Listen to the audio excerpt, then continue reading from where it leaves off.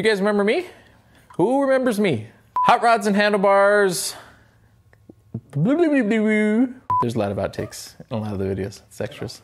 Artie Guap here with Hot Rods and Handlebars. Just wanted to come to you with a quick short video showcasing a recent build for Daytona.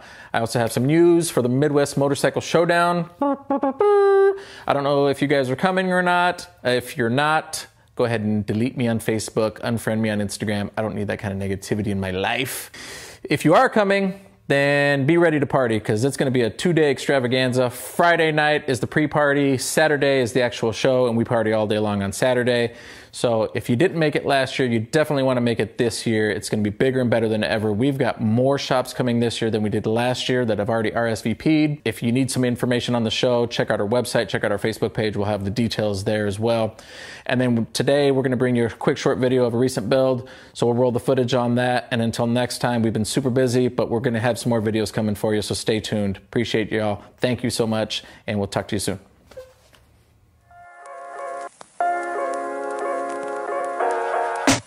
I think it's totally awesome, more than what I even expected.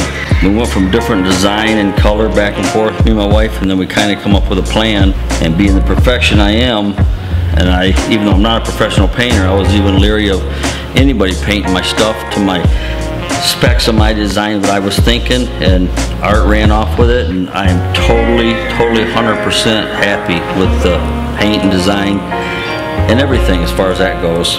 I just love it. It's beautiful. 100% happy. Can't wait to get to Florida and show it off to my friends.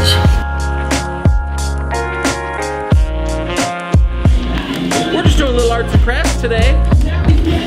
My hands hurt.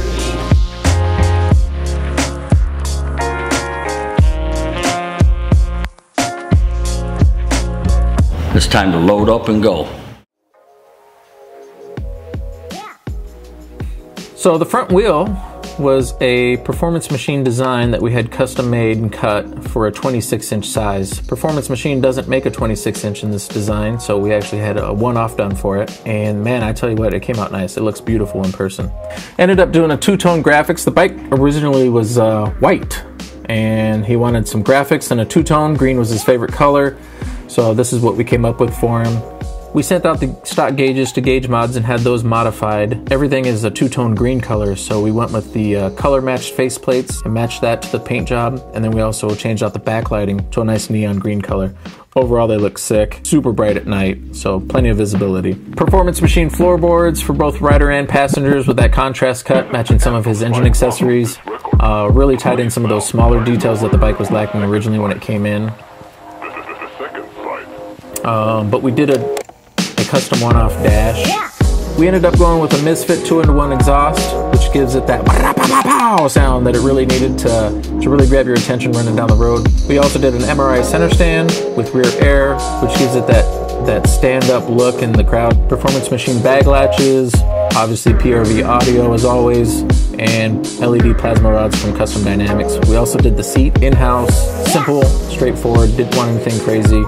Overall, we're real happy. The customer's ecstatic, and what a transformation from before.